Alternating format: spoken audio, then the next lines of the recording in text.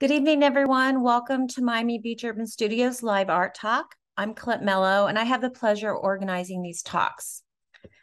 Today is special not only because we have Professor Maguire here, but also we are celebrating the 50-year anniversary of Florida International University opening its doors to students.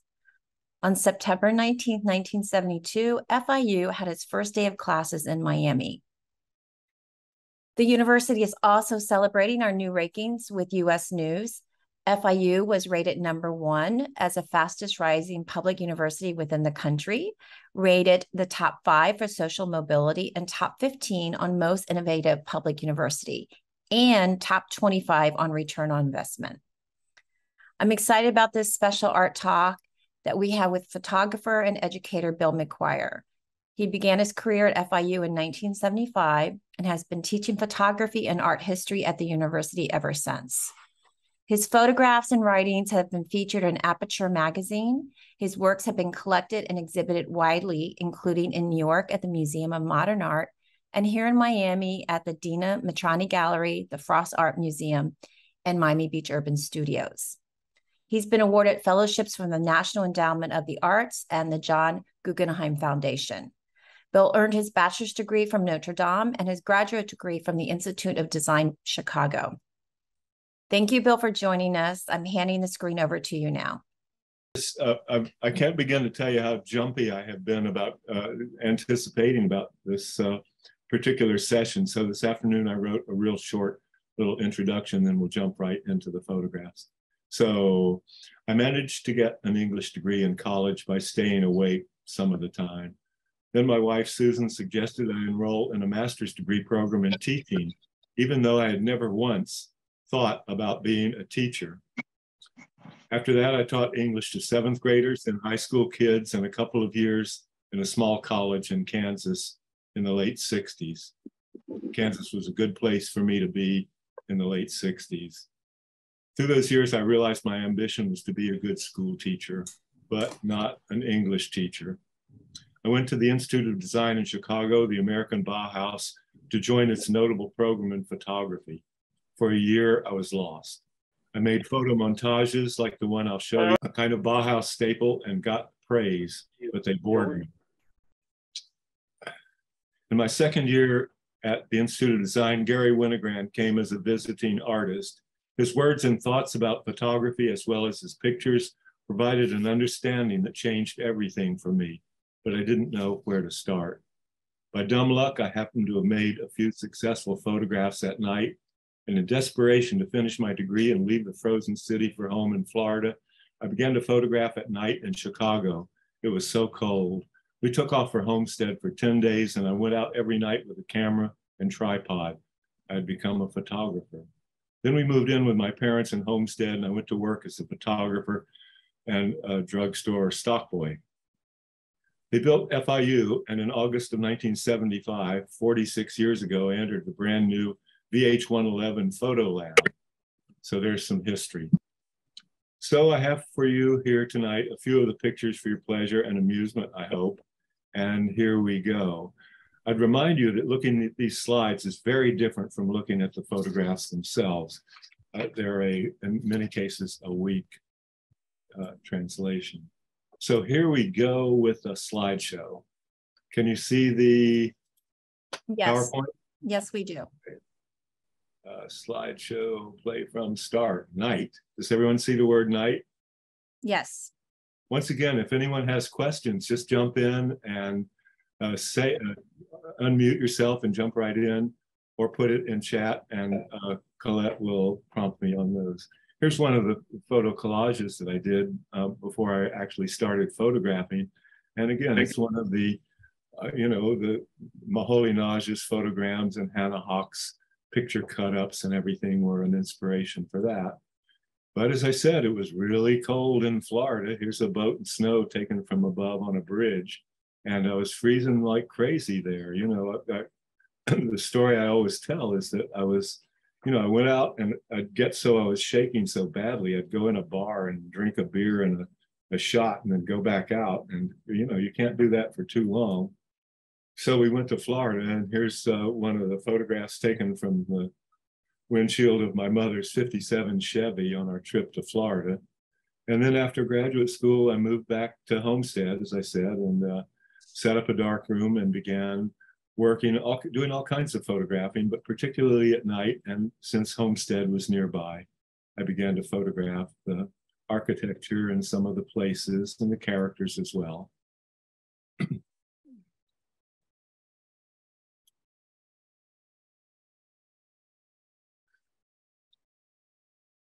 Most of the architecture that I'm going to show you has been long gone. Some was ravaged by Hurricane Andrew. Some just were about ready to die in the early 70s.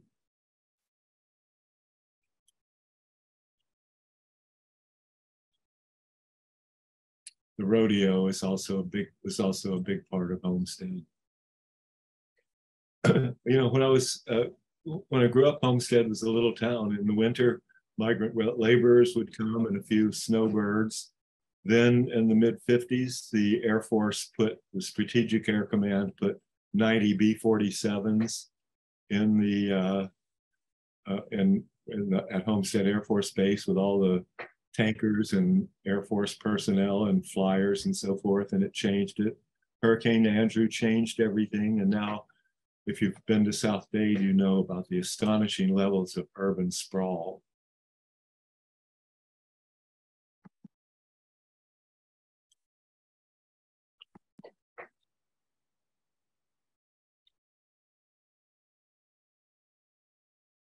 This is in Biscayne Park, I think, in Miami.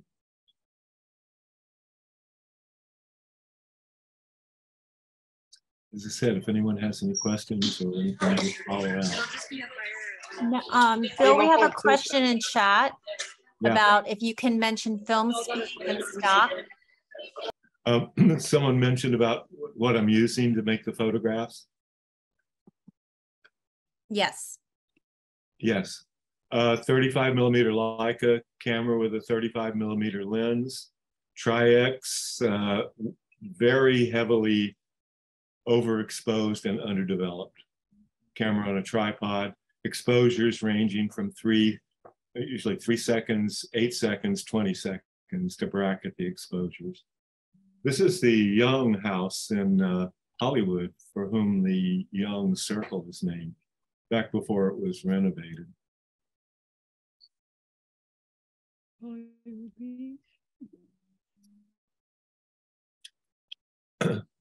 Couple of doorways in Little Havana in the early 70s.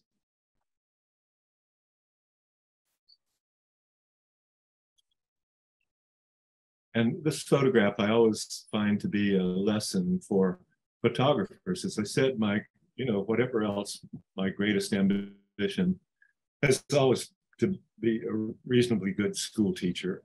And as I said, once I became better at photography, I understood that's what I wanted to be a teacher about. And one night I was photographing on South Beach in, I think, 1974, and was leaving town and saw this bar. And I said, okay, I'm coming back and I'm going to work this place over. And I did. I came back with a tripod one night and was photographing it from one side and another. And I was photographing the doorway that you see on the left, when this kid rode his bicycle up there and stopped just like that. And I turned the tripod around and leveled it off a bit and told the kid to sit still. And I made 3 exposures, and one of them he was still for 3 or 4 seconds. Bill, I have a couple questions. One from Ray. Sure. Do you consider these photos to be lonely? Sure. Well, I think that's partly a quality of the way things look at night. And there's something about the way things are closed down by how light shines upon them. And I understand that. I don't think I ever intended that, but I think they do resonate with a quality of stillness and gazing upon them, as you may do in a photograph. And I think that's kind of what produces that impression. I don't know if I answered that question or not, but is there another question? I do have another. It says from Natalia, what attracted you to photograph at night versus daytime? Well, as I said a minute ago, by dumb luck, I had bought, I was in my fourth semester at the Institute of Design, and I knew I didn't want to stay past another semester. And so we came home for Christmas. I borrowed $100 from my dad, went back to Chicago, bought a 35 millimeter lens that I wanted from the camera store in downtown Chicago, got stuck in traffic in the late evening. It's almost nighttime at 4 o'clock in Chicago. And I stuck the camera out the window of the truck and steadied myself, and because I wanted to shoot something with my brand new lens. And I printed those negatives and stared at them, trying to figure out what to do. And it's like, bing, the light went off. And that's when I went out and started photographing in Chicago, then came down to Homestead. And then after coming back home to begin to work, here are a few photographs from New Orleans. My brother lives in New Orleans, and I would go visit him. And of course, I haven't been back there since Katrina, but it's a beautiful city at night. Any other questions, Colette?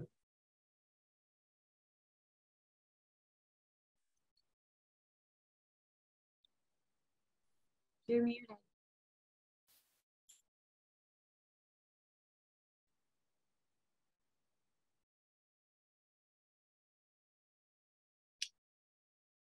You're muted, Colette. Thank you, Ray. I do have a comment I just read to you. So sorry.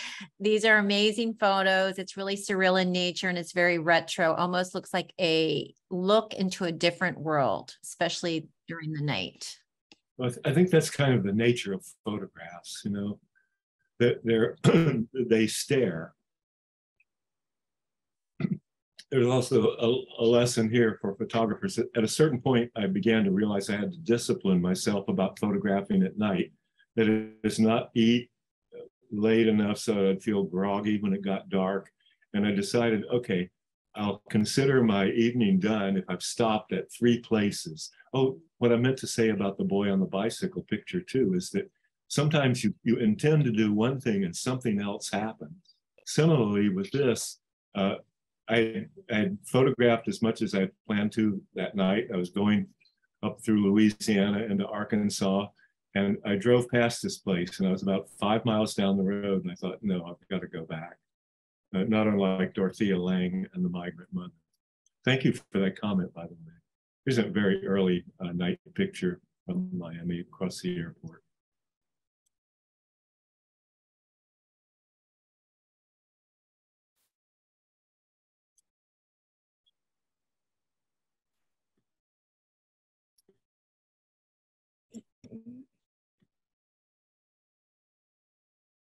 So I would travel in my van and wander around places and then park in parking lots and sleep.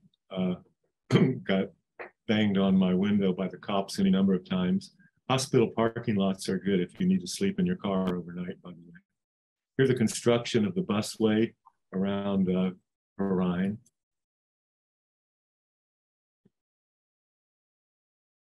I really love this photograph.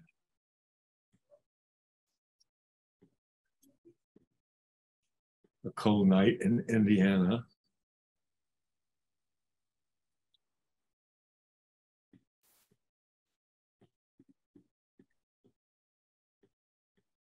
I have a comment. One is, it is a great choice to use black and white. It adds extreme dynamic and clarity, but why did you choose that over color? Well, in a way, I began these photographs at a time when serious photographers tended not to work in color. But we have to remember that occasionally serious photographers would work in color, but more often than not, color was for advertising and yearbook pictures and that kind of a thing. And serious photographers in this time, in the early 70s, still worked in black and white. That changed, of course, with the photographs by William Eggleston. The whole world of color photography emerged after that, along with photography, a much higher percentage of women who were photographers. So plus, I think even had the color option been more available, and I did do some photographing at night in color, I think there's something about black and white that accentuates the question of the starkness of the places and the length of time looking at stuff. I don't know if that answers any question, but I doubt if I have any answers to questions. There's no particular narrative here, of course, or something like that. The photographs are entirely episodic. They're the product of trying to be, you know, photographing in my life as well as as well as being after anything in particular.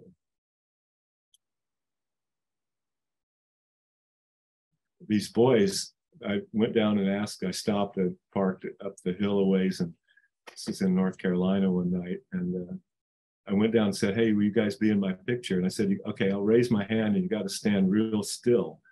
And they thought that meant just not turning around and walking around or something. And so I raised my hand, and there they were talking and gesturing to one another. So I walked down and I stood like frozen in front of them for about 10 seconds, and they got it.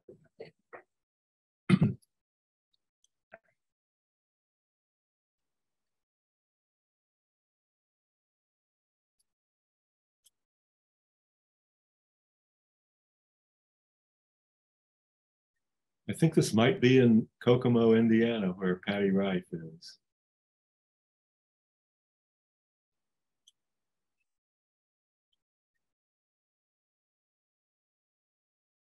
I photographed this kid from the side and from the front and a couple other different ways, and he never even looked at me.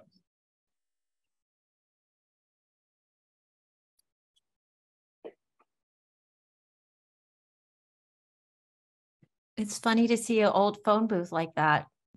Oh, yeah.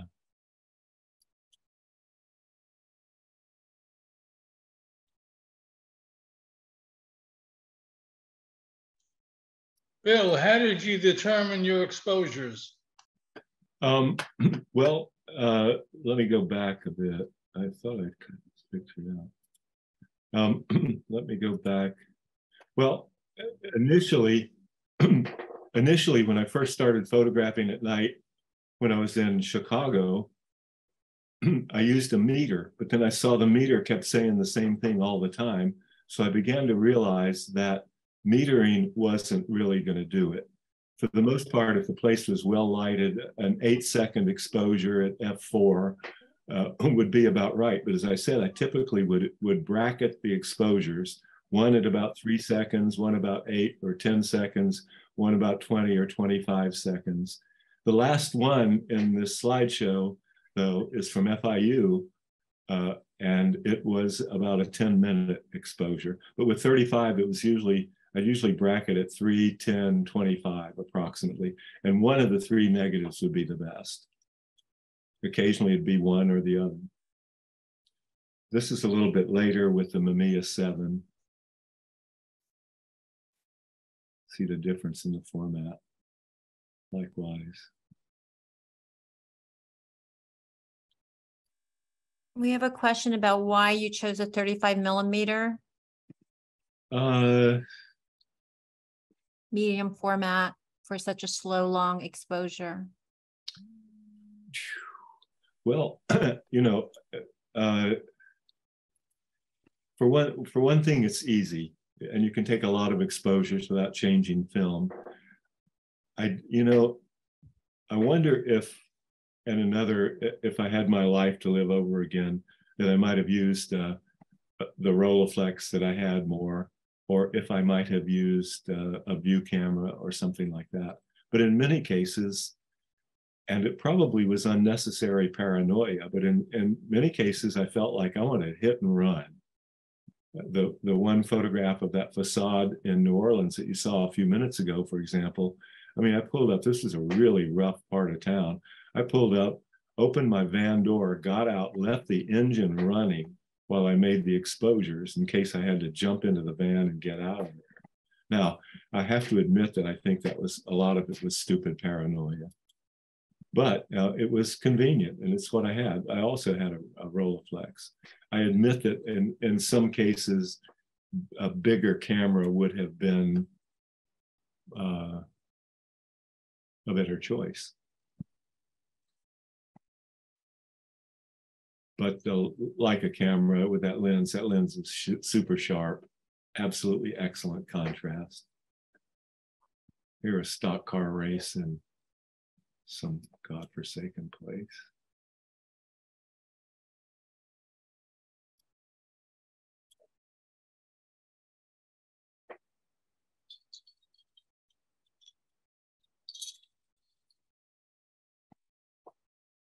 The checkers.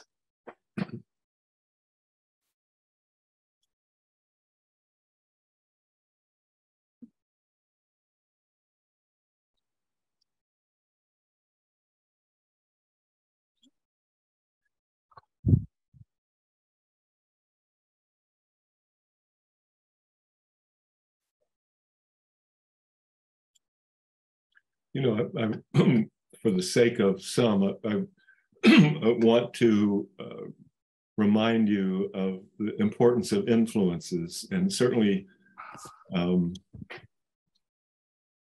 perhaps for these night photographs, the biggest influence are the photographs of Walker Evans.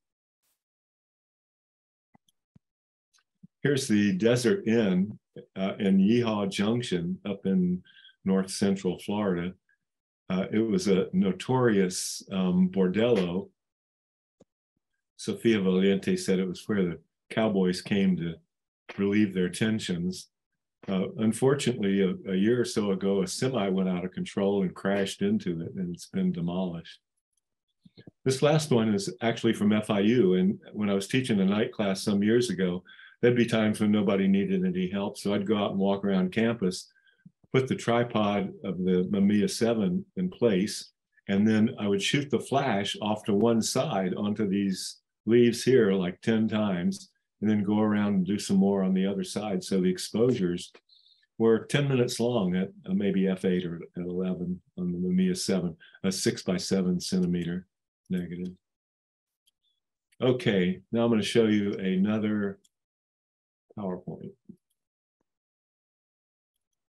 Are you getting ready with your other PowerPoint? I have a question. Yes. Okay. Your subjects don't look arbitrary. It seems if you're recalled to them in some way. How often do you predetermine the subject and set them up at night?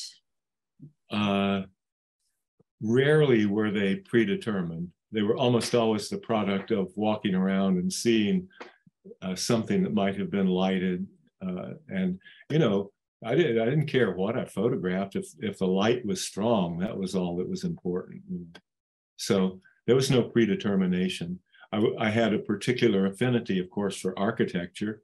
I also liked it when I would see people around a certain place, like the guy filling up his tank of gas or the kids in the pickup truck, and, you know, smile and say, "Let me take your picture," you know, and I'd say, "Hold real still," and, you know, and I'd kind of freeze and just freeze like a statue, and they would kind of get it. You know, it was a sort of way to do that.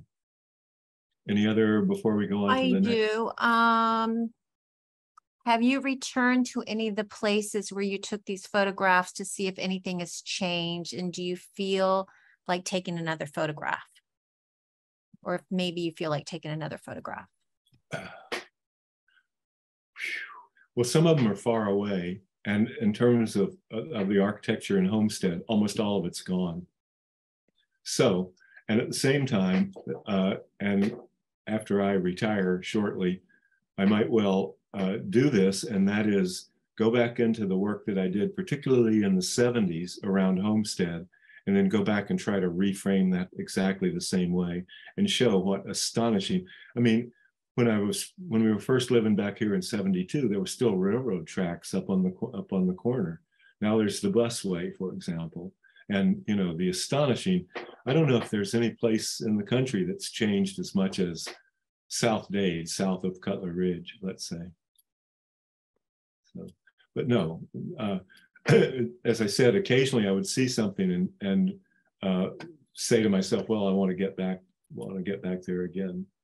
Yes, it would be interesting to see that. Yes, thank you. Indeed, it would. Okay, we ready for the next bunch of pictures? Yes. All right, let's see what I've got going here. Okay. Oops, I gotta do this. Do you see this, the presentation? Not No? yet. Not yet. No. All right, I'm sorry, I forgot to do screen share. Okay, do you see it now? Yes. Sacred Heart School, it's gone now. I think it's a little charter school, but it was a school in Homestead, which started in the era when dioceses wanted parishes to set up their own schools. They were staffed by Franciscan nuns who, of course, taught for nothing.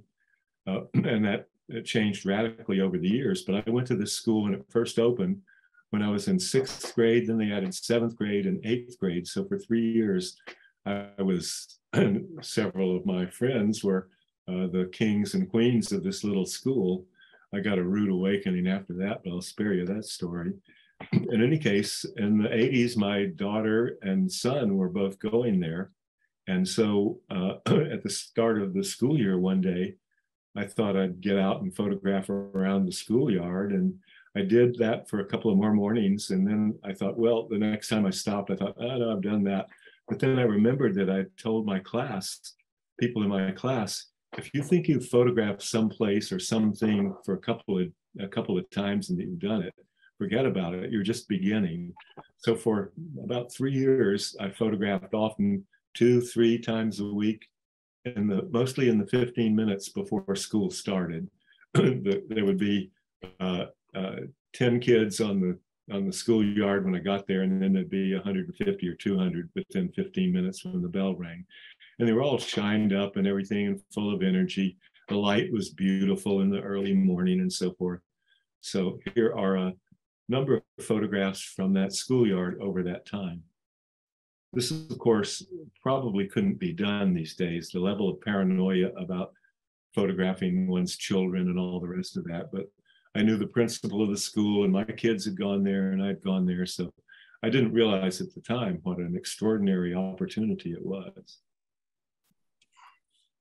Hi, Bill, can you hold for a second? I just wanted to double check. It seems like a couple people are having problems seeing your screen. I see it. Well, I'll stop share and go back. Should we try again? Try again? Yep. I saw it, but there's a few people that said they weren't seeing it. Okay, any better luck now? It's good for me. Sorry. Okay, I see people saying they see it. Okay, good. Sorry, whatever that means.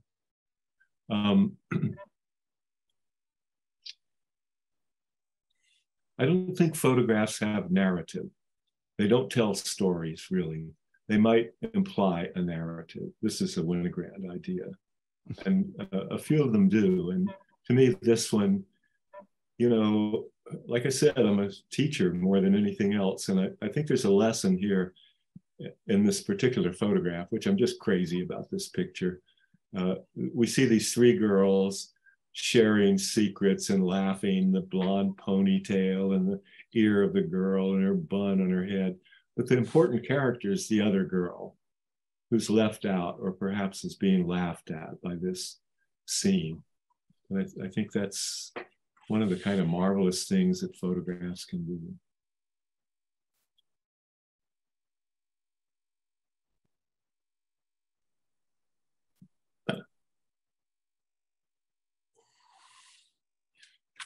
Whenever they would mug for the camera, I just turn away and play like I didn't see them.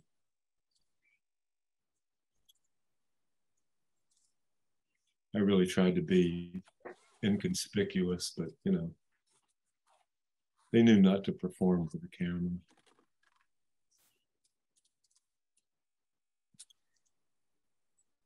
This was a while ago. The girl on the left holding the other girl's hair is my daughter, who's now in her 50s. Time flies. I love this picture.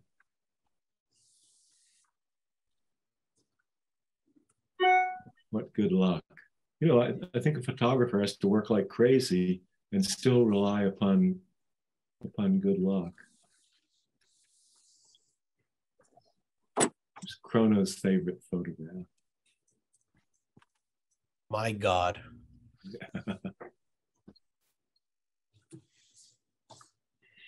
You know, we see. Okay, I'll move on. I have at least one more PowerPoint to show you. We're going to go to 8:30, and then we're going to stop at 8:30. I almost kicked this one out today, but then I thought I've gone through this PowerPoint like 20 times and knocked out 2 or 3 at a time until it's down to this fairly tight bunch. I almost knocked this one out today, but then I thought, wow, that kid is so good. Totally inept.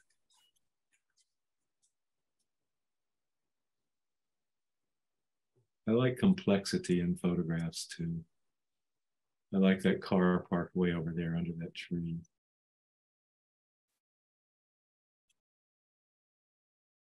Isn't that good?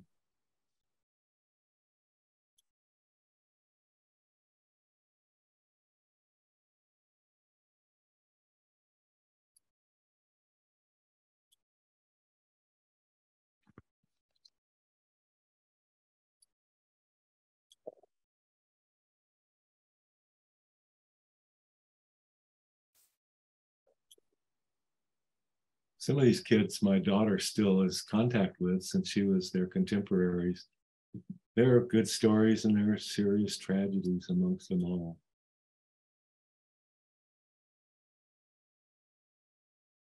The blonde girl in the middle, my daughter got busted for shoplifting. Boys. Mm-hmm.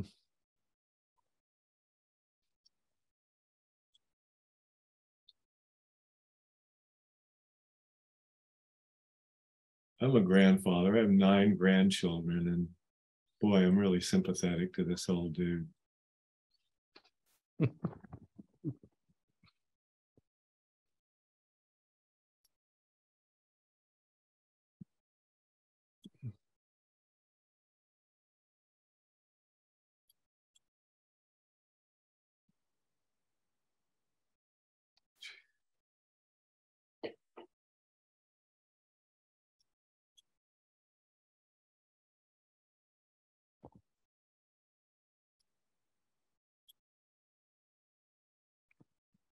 I don't know if this photograph really carries, and I almost kicked it out today, but some real tragedy had happened. Some kid had been in a wreck.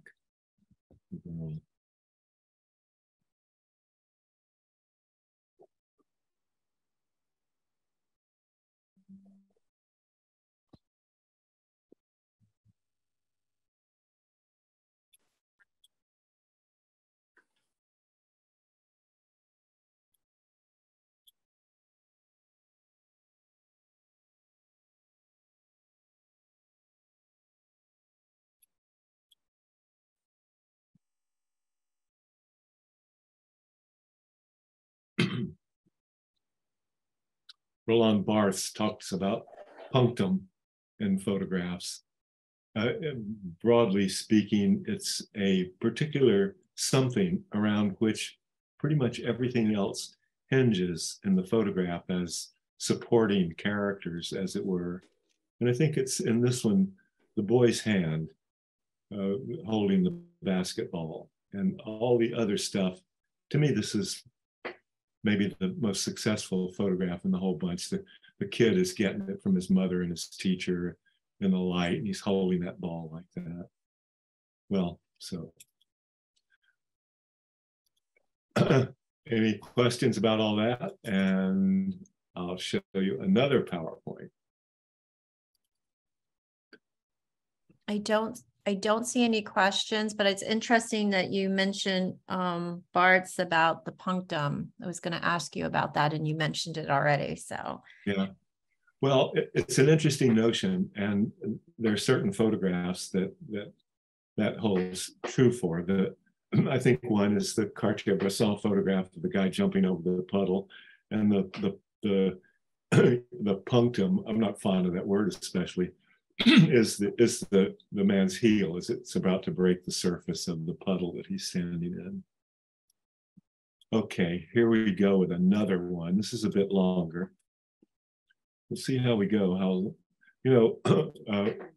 I realize I'm showing a lot of photographs, and I realize that not everyone has the same appetite as others. Do you see the PowerPoint? Yes. Yes. Yes. All right, here we go. Here and there. One of the things I did when we first came back to Florida in '72 was that I'd go up Old Cutler Road to a place called the Cliffs, where the canal cuts through Cutler Ridge, where it comes very close to the bay. And on Sundays, particularly in the hot summer, all these kids would gather there and jump in the water and flirt around and, do the stuff kids do. It's all been fenced off now and so forth, but was a wonderful place. And so Sundays I would go there and hang around and photograph. Once again, the slides are in some cases a far cry from what the photographs look like in terms of the tonal range and so forth, but you'll have to just forgive that. It was a wonderful scene. I would always have like long pants and a shirt on and stuff, and they never, I fit right in.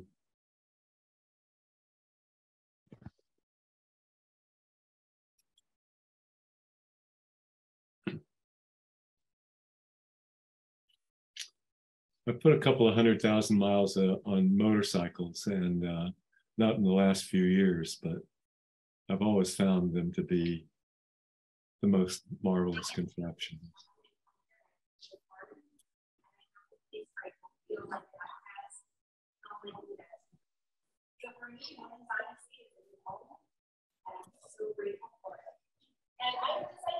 I'm sorry, if someone could mute themselves. I'm not sure who that is.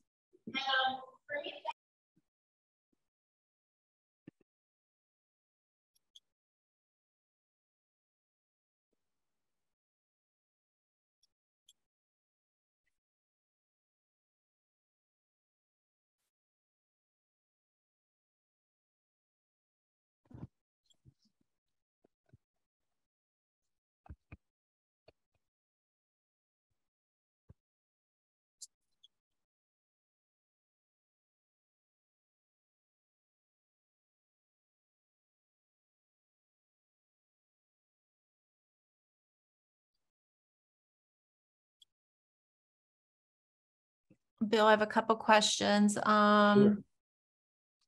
Have you ever considered presenting your work in a gallery or presenting them to a magazine, which I think you have? But I don't want to answer that for you, but go for it. There's some, but I've just never been very successful about all that. I've shown at Dina Matrani's gallery. I had a wonderful little show there a few years ago. Some really good shows at FIU's gallery or museum before it became the Frost, and odds and ends of other things. I don't know. I never liked showing. I like to show people photographs, but I don't like shows. I guess, I don't know. I don't know how to explain that really. And you also had a show at Miami Beach Urban Studios. Yes. A while back, a few years back. We might get to the final PowerPoint, the fifth one, a fairly short one, which is early black and white photographs from a swap meet in Homestead, and then the color ones that I showed at MBUS a few years ago of a swap meet in Princeton, Florida. And then I have a question. How many photos did you take during this bunch? Curious about your editing process.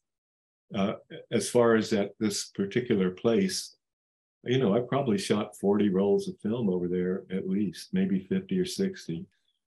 And, you look at them and you see that most of them are failures, but once in a while, one of them is successful beyond your hopes. And then I have a recommendation from Natalia saying maybe a book. Well, now, yes, that would be swell. And the problem is I've got an inquiry from a guy named Joe Bellows in a very good gallery in La Jolla. But the problem is I've sold some prints, but I don't have many prints, so I don't have product. Bill, it's a wonderful gallery. I visited a few times because I have, my son, the photographer, and our grandkids live there, and wow, he's become he loves that gallery, and they love him too. It's a very good gallery. Yeah. Did you know Paul McDonough? Yep. Mm-hmm. Paul McDonough. Well, Paul's in bad shape with Alzheimer's apparently, but Paul also has work at Bellows Gallery. Yeah. I have another question. What, to you, what determines a successful or failed photograph? Well, you know what Andy Warhol said, a good photograph was of a famous person and in focus. I'd say it's kind of like that, but, you know, I mean, there has to be some quality of, importance to what the photograph has elevated in a way. You know, as I said, they're not narratives. They don't tell long-term stories. They might imply something has or will happen, but it doesn't really do that. So for me, it's, do I like it? You know, do I think it's really something that something I hadn't seen before, I guess, is one way to look at it.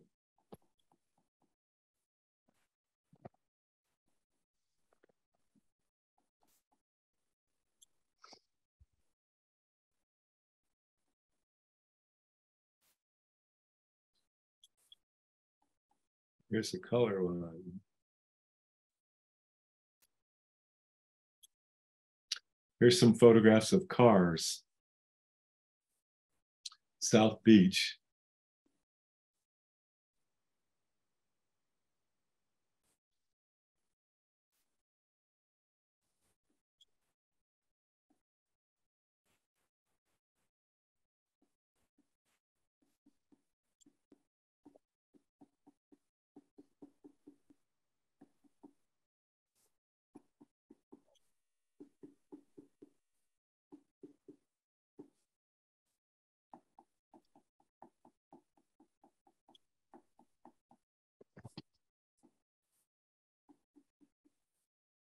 Most of these were taken from the window of my van.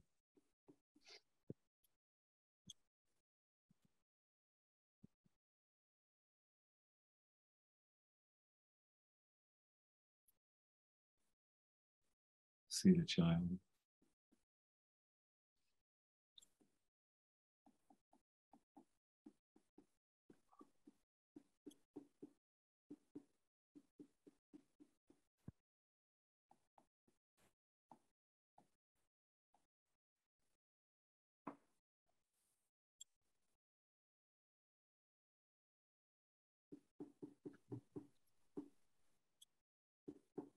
I realize I'm showing a lot of photographs. I think I was mentioning this to Colette recently when we were getting ready for this. And particularly in the last couple of years, I've begun to see that there is a kind of a connection or a similarity between reading comprehension and looking at photographs comprehension. We understand that there are people who are fast readers with a high level of comprehension, slow readers with a high level of comprehension, fast readers with low comprehension, slow readers with no comprehension, and people who can, not really read much at all, except what's necessary. And it's true with photographs as well. As I said, I realize I'm showing you a lot of photographs, and of course, people can leave whenever they feel like they can't stand it anymore.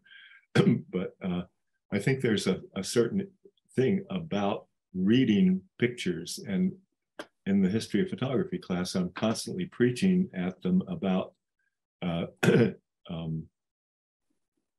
learning to read photographs, learning to see, not interpret, not to put words on them, not to find comments to make, but just to take them in, look at them and feel, feel the experience of what you're looking at rather than reaction to it. I realize that's a paradox. Is that experience the same experience of like just salt that you have with the sculpture? Like the minimalists we're talking about? Is it similar to that or no? Say that again, Colette. Is it just salt, the gestalt, the feeling of walking around a sculpture? It's different. Well, I don't know if I'd make any kind of comparison like that. I'm sorry, I'm jiggling the screen here some.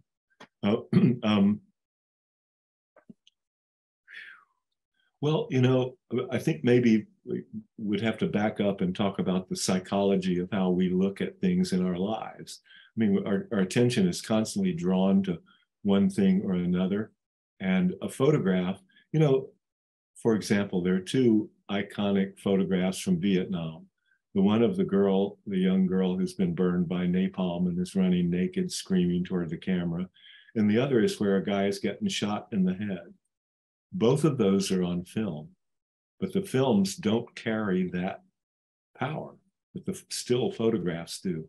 And there's something about what happens when everything is frozen in front of you and you begin to see that you can really read it over. I mean, we see two young men and two dogs, and the one guy who notices his photograph is being taken is one thing, but those two dogs are extraordinary in the picture. It's like they're really into it. Yeah, me, I'm sorry, I'm getting carried away. I have a couple comments. What is this? Oh, someone said about reading pictures quickly. And then I have another, do you find subjects back in the day more interesting to photograph than those of today? As far as reading them quickly, I think, for example, that the way one reads a photograph quickly is that there's a kind of a view where you see everything sort of all at once. And then you start to look at the pieces. Okay, let me go back a sec. We see stuff. We see buildings and a pickup truck back and a barrel full of gas or something like that. But the central characters are these two dogs and these two men. And so I think I don't know, there is an interesting question about the physical nature of how we look at photographs. And I think that's up for grabs. And come to think of it, I don't have any solid notion about that, other than I think for me, at least personally, there's a kind of you take it all in a kind of one way, and then start to dig into the little things, like the expressions on the faces of the dogs here, for example. I'm not sure if that's true or not. Let me finish up that quote. I didn't quite get it to. So this is true. I read pictures quickly, but these are like candy. That's what the comment was. And then here's a question. Do you find subjects back in the day more interesting to photograph than those of today? No, I think the world is constantly changing, constantly interesting. Obviously, the old buildings in Homestead aren't there anymore. So there are certain things that change, styles. There's certain things that have radically changed, of course, in terms of our, let's say things have changed since 9/11, okay? And things have changed in other ways in terms of people being very protective about their children. And so there are things like that and dozens of others. But, and I think, for example, I think, yes, there is a change. If we get to the swap meet pictures, which I'm not sure if we'll have time for them or not, the ones I took with the Leica were all like taken by holding the camera up to my eyes. The ones at the swap meet in color were all taken by photo shooting from the hip, as they say. There's a comment from I see many photographs where the full frame is shown. How important is it in your work? Well, you see a black line around the picture, and that's an indication that the negative carrier has been filed out so that we see everything that's on the negative. Admittedly, it will do something to hold in the sky once in a while and that kind of a thing, but it shouldn't be necessary, really. I love both of these photographs very much.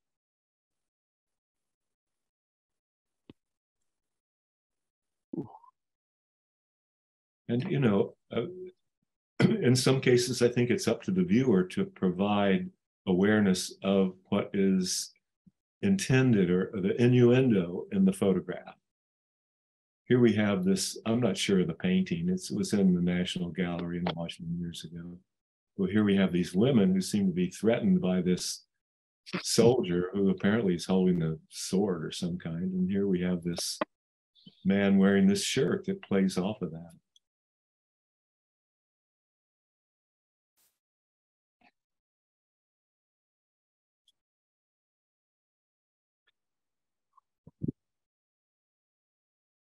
For years, my dad had season tickets to the Dolphins game back in the very early days. And I'd sometimes go with him. When he brought my mother, I didn't have a ticket, but I'd go beg tickets at the front. And I must have shot 200 rolls of film inside during Dolphins games, when you could go anywhere you wanted to. I think I maybe got 3 good pictures out of that.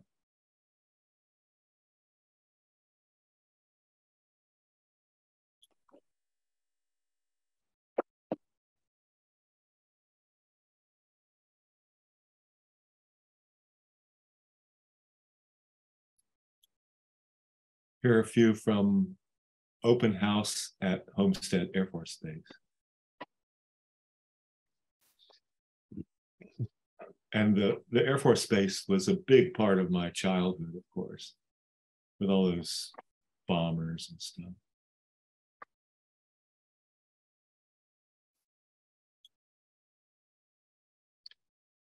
Wow. Huh, good, whoever said that. Is that you, Rylan? We have a question, Bill, from Brian. Who bought your first camera, and do you still have it?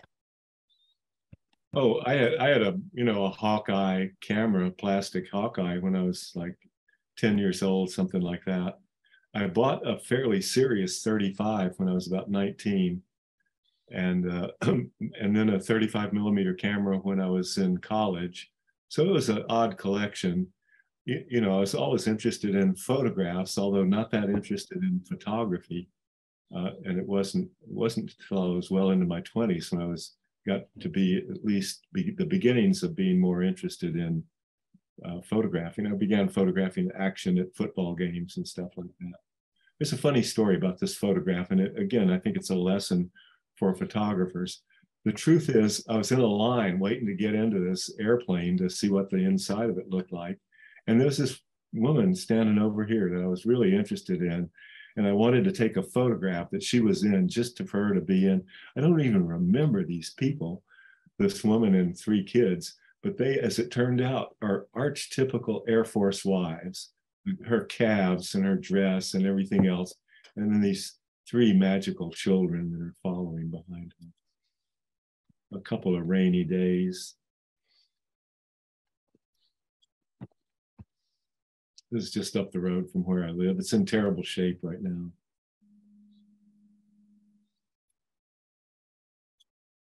And a few from South Beach. Poodle Patty, who was a legendary character, always dressed in costumes. This was back in the early 70s.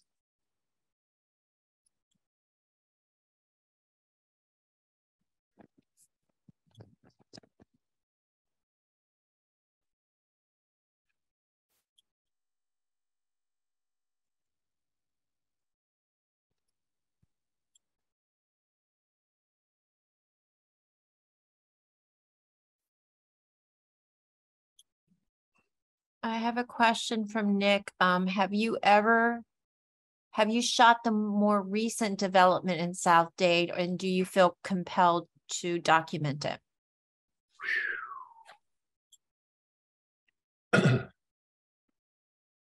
Well, I mentioned before that there have been times, and I've actually done a little preliminary work with this, of where I would go back and look at photographs that I took maybe in the 70s, and that it's radically changed. As I mentioned, where the railroad crossed Newton Road is now the busway, and that's emblematic of a gazillion other changes. And of course, there's a wealth of material and negatives that I haven't really looked at since back then that might even be more provocative. And the idea to go back there and to re-photograph these places, I don't think it would be the same thing. It would be much different. And certainly the way Homestead looks is nothing like it looks then. So it's kind of a moot point in a way. I don't know what to tell you about other than that.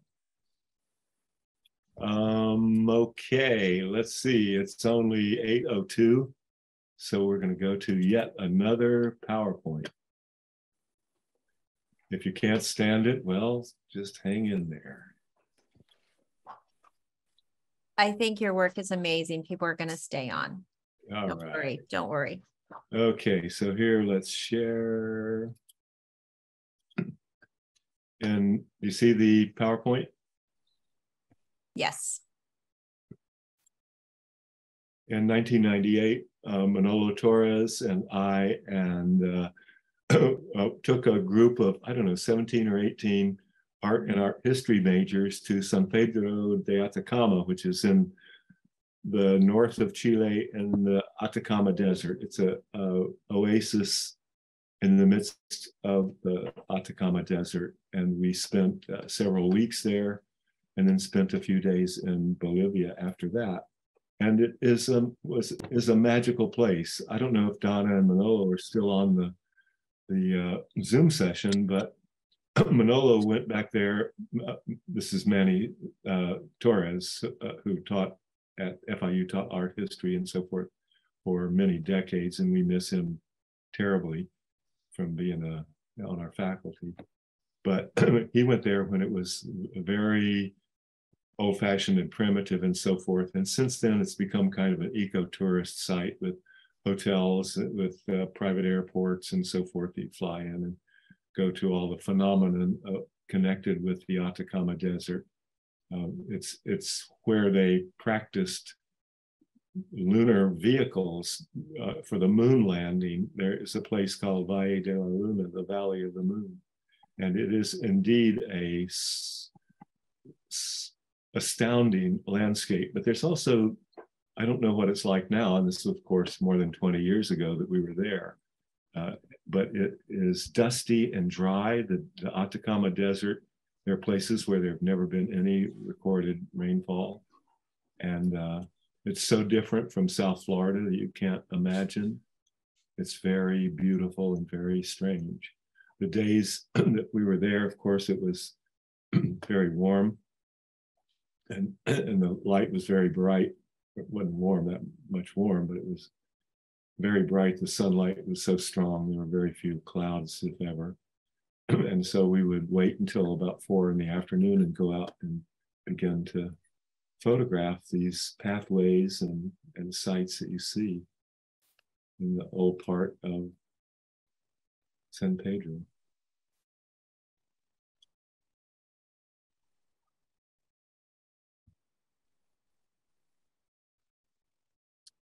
How old might that tree be?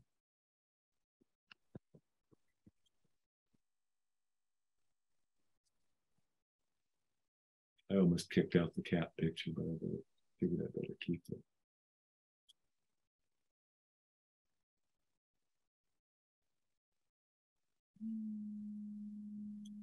it. San Pedro is a very interesting place.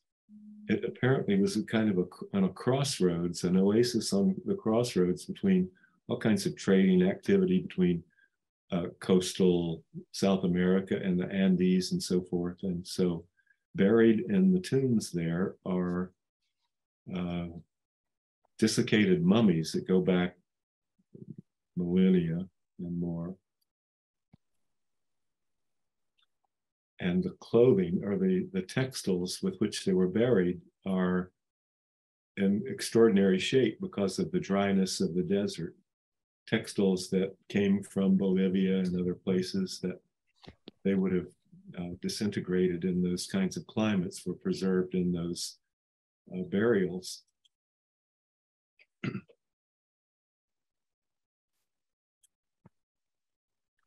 Roxanne, there's Willie. Oh, yes. Had my son, so you could see these some pictures. Oh, cool. There's Taka Taka. And Bill, Donna, Torres, and Manny are on the call. They just wanted to say hi and thanks for sharing the. Great. And here's Manolo himself pointing out something to somebody in San Pedro that summer or that winter. We went on a camping trip to see the petroglyphs scratched in the side of the hillside. If Michael Balbone was here, we'd have something to say about him. It was a rather extraordinary landscape, stark and beautiful. Here, an abandoned house made of mud and rocks. It's a very strange and minimal kind of landscape. They said lunar in so many ways. The most important geological, the most powerful geological figure is Lincoln Kabur, this triangular mountain that you see more or less in the center of the photograph. It's a volcano that's been idle for a long time. All of the burials in the desert surrounding San Pedro were buried in a fetal position in a more or less cylindrical type of tomb with facing Lincoln Kabur. And so here's a series of photographs of the landscape with Lincoln Kabur. What them?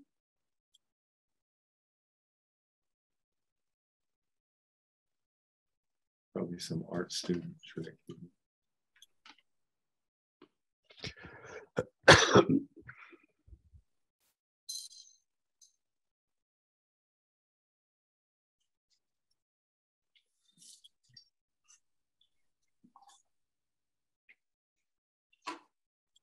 It's a magical place, by the way. If you Google San Pedro de Atacama, oh, it'll be full of ads for the resort hotels and things, but there are also lots of photographs of the place, and it's extraordinary. Donna and Manolo's daughter, Christina, has done extensive research in the collection of skeletal remains that this Jesuit priest unearthed in the early part of the 20th century. Here's some ancient ruins. I don't know the details of them. I can't remember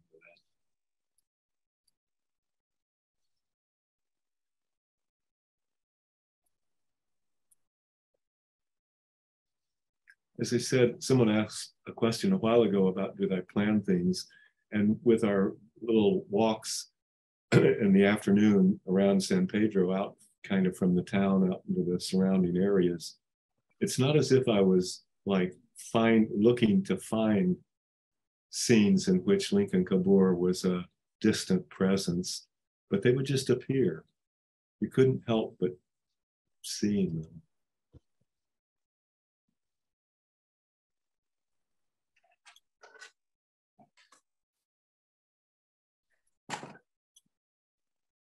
Here's Manolo Torres as we're heading for Bolivia. Llama fetuses and La Paz, Bolivia. Jeez. Okay, I got one more slideshow for those of you who have stuck around through thick and thin. We still have a lot of people. Your work is speaking to us. Oh, thanks. This is a fairly short one. Swap. See this? Do you see the PowerPoint? Yes. So here are a few early photographs taken at a swap meet down in Homestead. It used to be a drive-in movie theater, and the drive-in screen was still there. And for a while they showed like, oh, softcore porn there, and but then now it's a Winn-Dixie and a few derelict stores.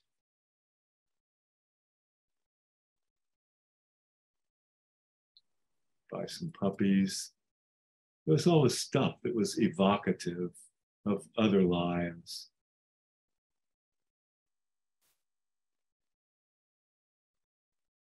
The slides here are a bit rough. The scans are a bit rough in terms of the contrast.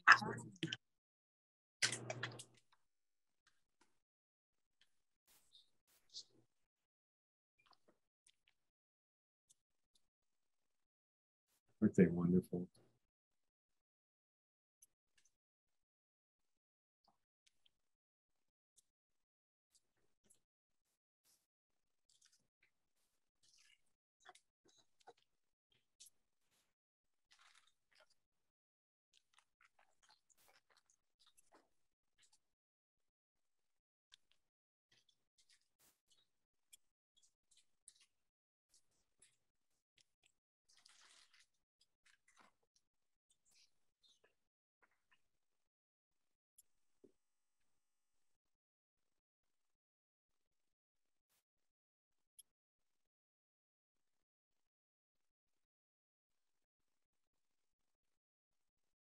Trying to snap pictures of his pictures. I've been back with Evangelina.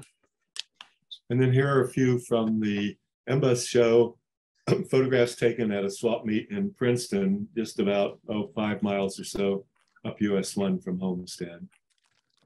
It's all taken with a little point and shoot, kind of like a digital camera. Man, I saw these guys coming. I want to do this. I have a question. Is this the 40th Street flea market? No, this is in Princeton, Florida, which is just north of the black and white ones were in Homestead, down in Homestead itself, in a long gone flea market. But this one is in Princeton, which is, like, as I said, 4 or 5 miles north of Homestead on US 1. It's real active on Sundays still. And there's a farmer's market there as well that's open all week long with all kinds of fruits and vegetables and fish and all kinds of other stuff, cheeses and stuff. It's a wonderful scene. We probably need to rewind. I'm sorry, somebody, if you could mute yourself, you're coming through. Trying to.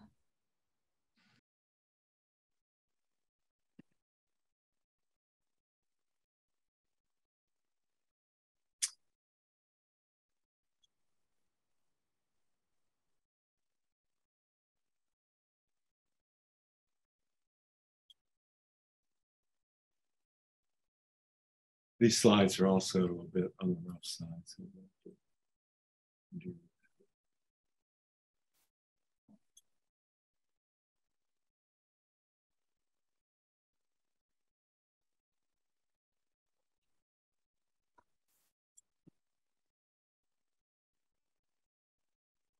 I think this is, maybe this is trying to make a point, again, the lesson, as it were. This is very hard to look at photograph because there's nothing really bold in it.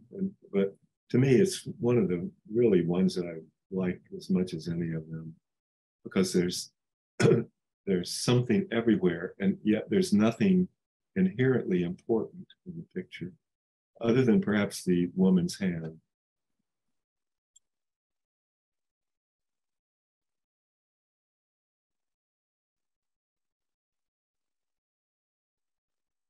I love this picture.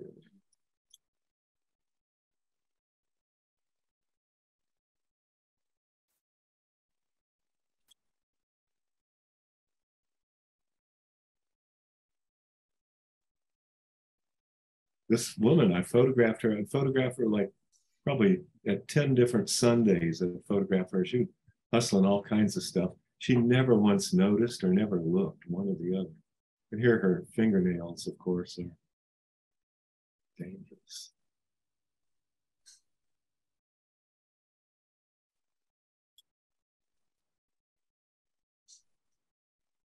I have a few comments and questions.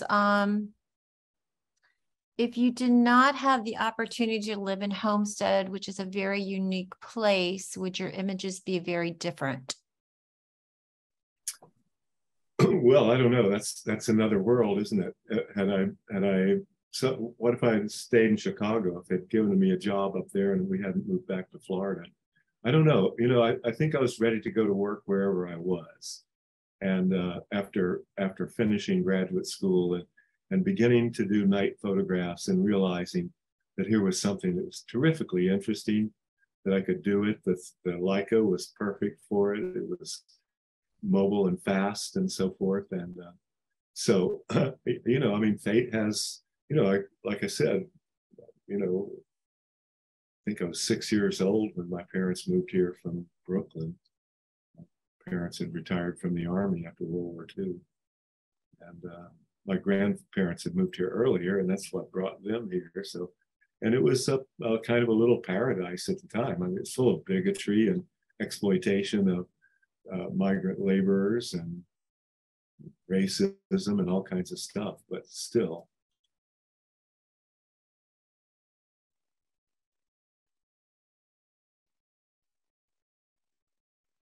I have a question about recent work. Are you still doing photography now? Do you have recent work?